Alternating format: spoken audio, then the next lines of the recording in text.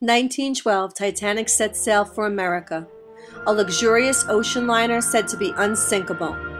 The wealthy as well as the poor embark on a journey that will continue to distinguish between the classes as each fights to survive. Social inequalities are vast, and the poor seek to escape poverty, lack of political rights, religious persecution, nationalist bigotry, and class prejudice. As they set sail, accommodations are far beneath those of the wealthy. April 14th. The Titanic hits an iceberg. All passengers struggle to survive, but the greatest losses are felt by the poor social class.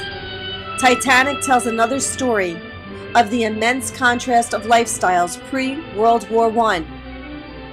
The classes will struggle, but how they emerge, only the Great War can reveal.